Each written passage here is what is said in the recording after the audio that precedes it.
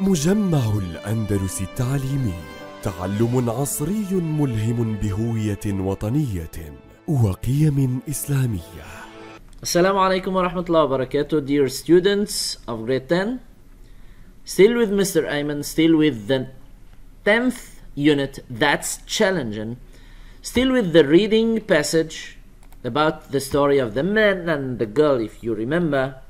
I will be happy if any of you can remind me of the story and summarize it. Otherwise, I have to set the objectives for today's lesson. We aim to relate 5 highlighted words in the text with their appropriate meanings. We want as well to circle the correct words after learning about prepositional phrases, and by the end to choose the correct options between 3, A, B, C, in the sentences 1 to 6. Let's start. Is there anyone who can read the instruction in task A? Look at the highlighted words in the text and match them with their meanings. The meanings are A. Great, B. Complete, C. Not pleasant to live in, D. Cousin and happiness, E. Dry and without any plants. The highlighted words in the text are inhospitable, barren, miserable, absolute, and immense. Go back to the text and find out their meanings. Let's start with the first one. Inhospitable means not pleasant to live in, it's C. Barren, it's dry and without any plants, a dry place without any plants. Miserable means causing unhappiness or being so sad. Absolute means complete, and immense means great. The same word should be said to you. Great for your performance. I will be happy if you can use any of these words in your own sentences. And now let's learn about prepositional phrase. A prepositional phrase begins with a preposition and ends with a noun or a pronoun. Prepositional phrases are modifying phrases. Prepositional phrases can answer questions like when or where, like when you say in 40 minutes or to the mall. And here a set of prepositional phrase without, you can say, out of fashion, out of print, out of one's mind, out of pity, out of place, out of sight. With on, you can say on a diet, on a business trip, on a journey, on foot. With for, you can say for ages, for breakfast, for a long, for time. And within, you can say in a hurry, in addition to, in comparison, in detail. You can use at when you say at the end of, or at the top of, or at all costs, or at hand. There is a second list in your student's book in page 125, the vocabulary task. Pause the video and look at the prepositional phrases in the table and then circle the correct words in the sentences that come next from 1 to 8. So, let's learn which words or phrases can be joined to the preposition in. You can say in case of, in general, in particular, in charge of, in person, in despair, and and in a row. Out of work, out of the question, out of one's mind, out of the ordinary, out of reach. You can use either in or out of with danger. So you can say in danger or out of danger, in control or out of control, in sight or out of sight. You should pay attention that the meanings are totally different. In trouble or out of trouble, in use or out of use, in shape or out of shape, in order or out of order. Is everything clear? Show me that you really understood everything and play this game.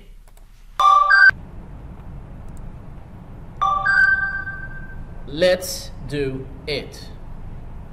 With of or to, in need of, in honor of as well, in connection with, in comparison to, excellent, in favor of, in contact with. You can of course revise your answers, otherwise let's submit them.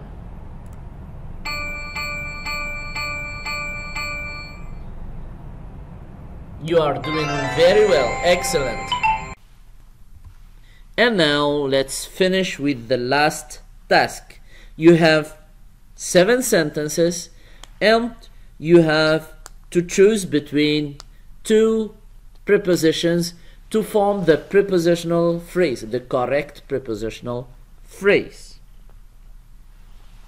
Pause the video and think of it for a while. You're back. Number 1, we waved until the car was out of sight. Excellent. You can't use the lift. It was out of order. It's not in use. I'd like to speak to whoever is in charge of the project and keep chemicals out of the children's reach. The police are once again in trouble or control of the situation. Of course, in control of the situation. Number 6, this map is out of use or out of date. We should get a newer one, so it's out of date. And I love extreme sports, skydiving in particular. Great. Try to verify if all your answers were correct. You can give a mark for yourself. And now go to page 135 to the review and let's do more practice with these vocabulary items. Pause the video, think of it, and come back quickly as usual. So, let's start with the first one. Should I give this to Mr. Knowles? No, thanks. I want to give it to him in person. The little girl wandered off the trail and got lost. Bungee jumping was a terrifying experience for me. Tyler lost his contact or life or temper in the end and shouted at everybody. He lost his temper. I ran up or into or out of an old friend. I ran into an old friend the other day and we arranged to meet again next week. The teacher gave the students a pathway or a walkout or a walkthrough on how to do the project. It's the last choice. Excellent. try to give a mark for yourself and think how to use the same prepositions in Arabic. Ask your Arabic teacher. And for now, let's finish with this challenging game.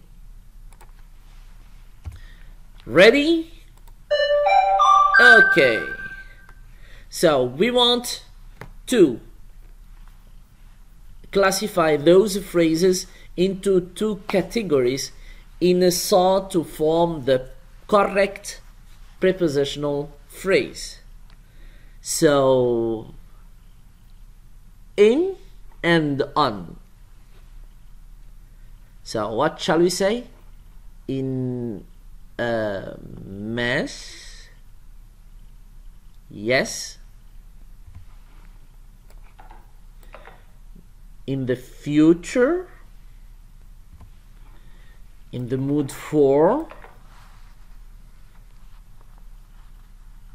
Yes. On tour. Excellent. On holiday. On the verge of. In a hurry.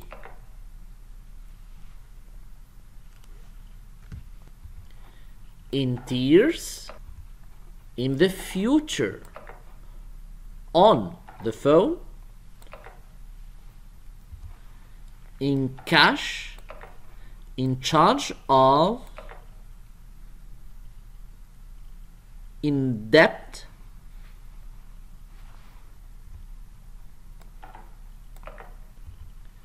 In public. In the meantime. In the long run. In trouble. In one's interest. In particular. On second thoughts. On behalf of. On good terms. On the run. On fire. On sale. On purpose. And on display. Are you sure? Let's verify it.